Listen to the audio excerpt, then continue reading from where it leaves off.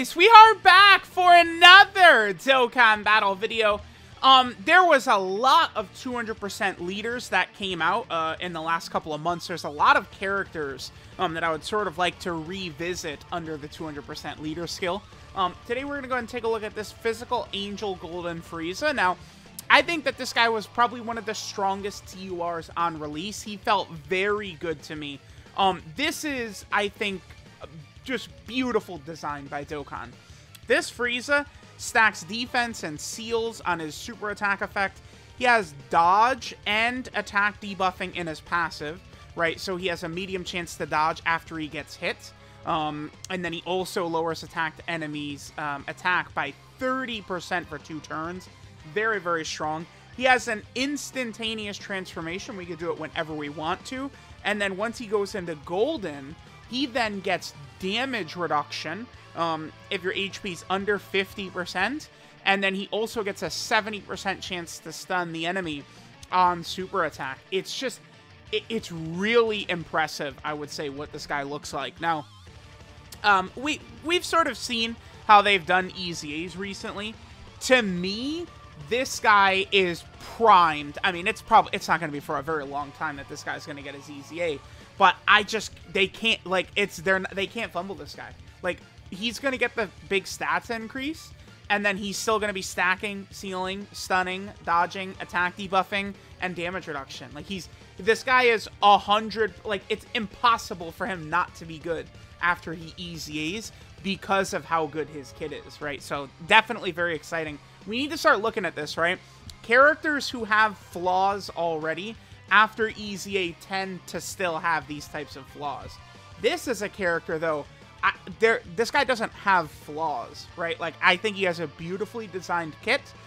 It's just now, 2 years after his release, and I'm doing this video, like, the Dokkan Fest Kid Goku, the one we're fighting right here, he just came out. He's in the same time slot as this Frieza from 2 years ago. It's literally just like power creep, right? That pushed this Frieza out. His kit is still really strong. Now, there's a couple things with this Frieza. I relish this. We actually have all 7 links activated turn 1 right here. Frieza does have to get hit first to build up his full passive, but let's just get the all 7 links activated right here. And then in a little bit, we'll have Frieza get hit and stuff like that. Remember that Frieza is stacking as well, right? This Angel Golden Frieza. So, with the stacking and with how strong the Wicked Bloodline team is, you certainly could utilize this Golden Frieza even now to be decent in some difficult stages, right? I bet you the Red Zone Final Form Cooler is a really tough boss. I bet you this Angel Golden Frieza could be pretty effective in that fight, right? With the attack, with the defensive stacking, with his dodge, and with his damage reduction. That's a powerful combo, right? Carnival LR Goku is probably going to be very good for a while because of the fact that he has defense stacking, revive, and he has guard. Like, when you start getting a bunch of these, like, really effective abilities on these characters, they're going to start to look really good. And that's what's going on with this Angel Golden Frieza here. He just has so many abilities that are really strong, right? And it's just going to allow him to be very effective. And it's not just, like, abilities that are just, like, strength and shit like that, too, right? Like, I remember when this guy first came out, the Golden Frieza portion, he could do really good damage on release, right? Especially because you can, he can link with himself, so you can get the 2 of them next to each other and they have all links active, basically, but he is pretty solid. Okay, so in this rotation right here, we'll have everything activated except for Tournament of Power. With this Final Form Frieza right here. This guy does give support as well, if we're going up against a Sun family character. I guess let's just have Frieza sit right here. We can go ahead and get his passive to activate.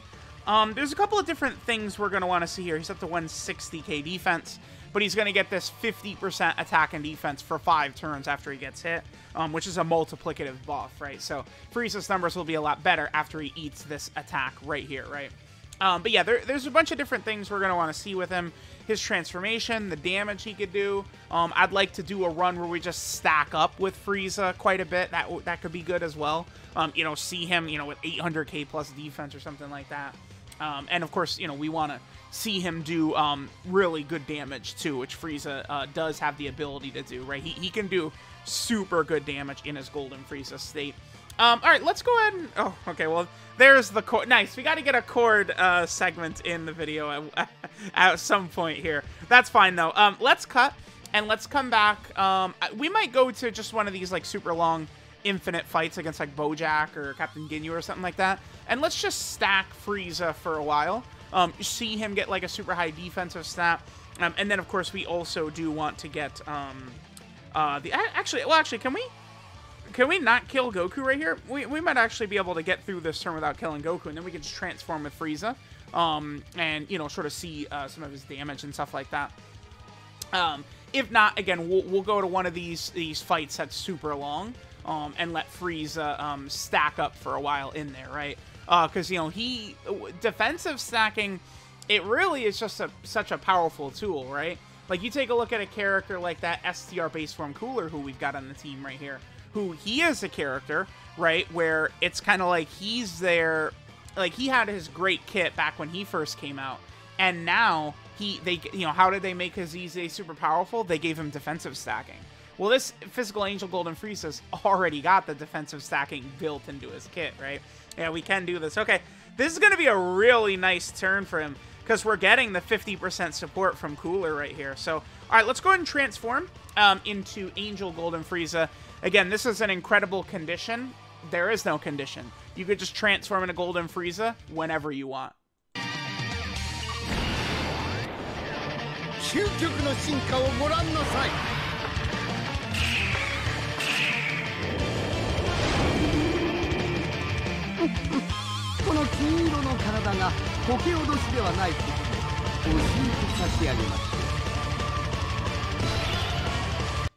Alright, so there's our transformation into Golden Frieza. Now he starts to do a lot more damage, right? Because his super attack effect becomes that he gets 100%. He massively raises attack, so that's 100% damage on super attack effect. He gets 120% attack and even start a turn. Then he gets 80% attack and defense, and then a 70% chance to stun on super attack, right? And that's where this guy is power crept, right? In base, he's at 100% attack and defense at the start of turn. And then in golden, he's at 120% attack and defense at the start of turn. Just for reference, what is STR base Cooler at right here? So Easy 80's at 130% right there. And then transformed, he's at 200%. But that's along with his huge EZA stats, right? Angel Golden Frieza has pretty, like, his attack is very high. 17,000 attack is super high. His defense, I guess, is a little bit on the lower end, but it's not really an issue since he's stacking anyway, right? All right, so this is an incredible rotation right here. We have 6 out of 7 links active. We have support from both Cooler and this into Final Form Frieza. So let's go ahead and see that this is, like, you know, pretty quickly we transformed into Golden Frieza, and he should be able to do some decent damage. I mean, this has got to be at least, what, like a 7 milli or something like that, right? Yeah, 7.73, yep. Again, remember, this guy is 2 years old, right? Like, he could drop those 2 years ago. It was super impressive. This Golden Frieza is a good unit. His kit is so good that, again, I think you could still give him some spot starts and red zone stages, super battle road EZs, a bunch of different types of content because of how strong his kit is. Alright guys, so here we are in an event. I would like to at least take advantage of Frieza's stacking and, you know, again, get him just to, like, maybe 800k defense or some high defensive level, just to sort of, like, get it on screen, right? So this is our first turn with him. Remember that, again, he does have that ability where the first hit can be a little bit problematic, right? He takes one hit, then he gets to 50% attack and defense for 5 turns, and then that also will proc a 30% chance to dodge in the same turn, right? So Frieza can take advantage of some dodging as well. That's why I think his kit is just so good, right? This is the type of character that it's much more difficult for this guy to fall off than other characters, right? Characters that are just like high attack stats, just high defensive stats, without any sort of tech, they could fall off right away. But, you know, this guy is still, you could use him in many places across the game even 2 years later. You know, Tech Ultimate Gohan, the same thing with his guard and stacking, right? Like, you should be able to identify a character like this and be able to tell if a character is going to age very good or very bad. You know, like, oh, I don't know, physical Super Saiyan 3 Goku, right, is really good right now, but the second, like, they take another jump in difficulty, he's gonna be out of here, because he's just basically damaged. It's all that unit is, right? So it's like, you want to keep things like that in mind. So, alright, let's go ahead and take a hit right here from one of these units, and we'll have this first turn, and then, again, I'll just go ahead and skip ahead. You know, maybe until we get to like turn 10 or something like that, and we'll see what damage Golden Frieza's up to. So you can do 3 million right there, and we'll again come back, see, you know, what that defensive stat looks like after he's had a number of stacks in.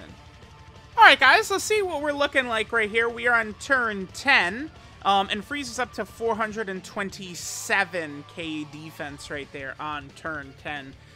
Here, let me just leave him right here. Let me make sure that we don't have that next part of our passive up right here. Actually, hopefully we don't get debuffed as well by Rakumen Goldo. Okay, that's good, that's good, that's good. Okay, so we did have our passive up. So we're at that, like, 400k defense range. But keep in mind that is without any support, right? Just next to Angel Golden Frieza. And then also Metal Cooler right there. Okay. So let's go ahead and finish off Rakumen Goldo and Berta and Jason this next turn. And then going into the next rotation, yeah, here, we could just do this. And then that will... Oh, I'll play this since I did that. Whoops.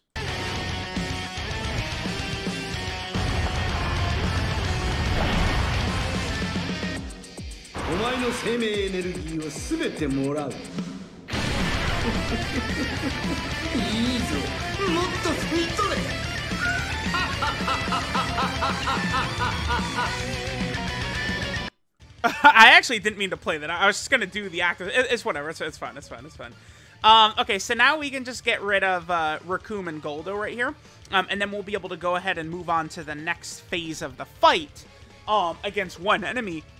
So that way, STR Cooler will be giving me 50% support type buff to Transformation Boost, right? Which obviously, Golden Frieza is on Transformation Boost, but he's not on Terrifying Conquerors. Remember, one thing to keep in mind with the Tournament of Power Golden Friezas is that a lot of the common villain stuff he doesn't have. Stuff like Big Bad Bosses or the Terrifying Conqueror category. Although, stupidly, no Golden Friezas have Big Bad Bosses. I actually understand why Tournament of Power Golden Frieza doesn't have Big Bad Bosses. That makes sense. He's like an anti-hero or something like that in the Tournament of Power, right? But like, Resurrection F Golden Frieza should have Big Bad Bosses. Hello? Like, yeah. Alright, so we're at 479k right here. I think we still have... No, his passive, I think, might actually be wearing out right here. His, the passive he would get from being hit, right? That 50% attack and offensive buff, which lasts for 5 turns.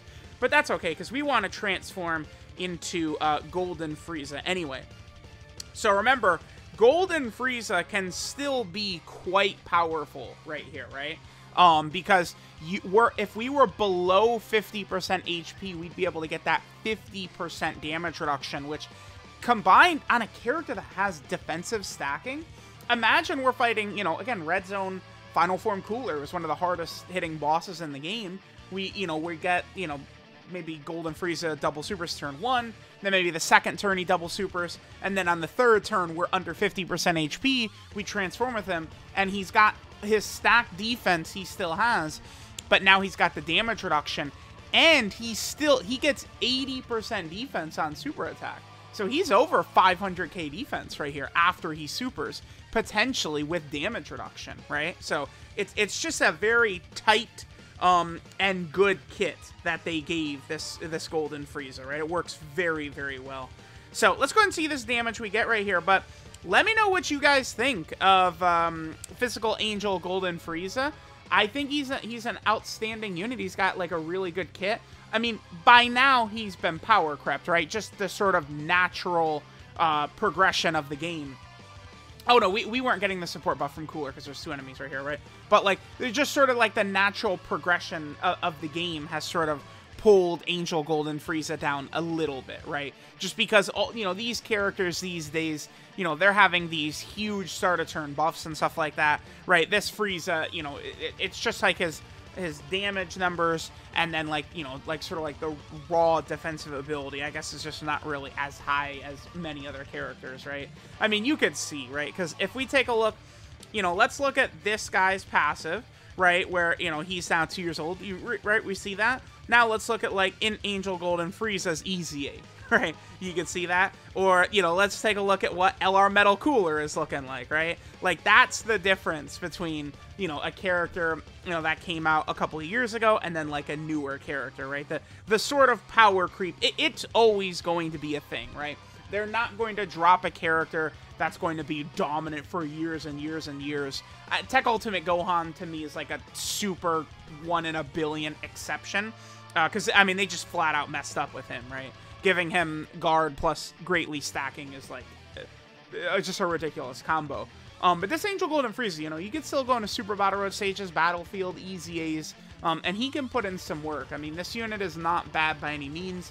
I think the extra 200% that he can get to stats could allow him to put up some decent numbers as well on a lot of these rotations and stuff like that, right? So, let me know what you guys think of Angel Golden Frieza, this physical Angel Golden Frieza. Again, I like him. I still think that, you know, we could probably find some spots where he could be useful in some of these really tough stages even right now. Yeah, 400k defense start of turn right there with, again, 80% on super, and then he'd have the potential to get the 50% damage reduction if we were under 50% HP, right? Just a very, very powerful unit. The 200% definitely, I think, makes him look a little bit better, but, you know, he, of course, you know, the Wicked Bloodline team has just gotten so crazy now, right? With all the massive buffs of these crazy LRs and stuff like that. But let me know what you guys think of physical Angel Golden Frieza under the 200% leader skill. Thanks, guys, for watching, and I'll catch y'all next time.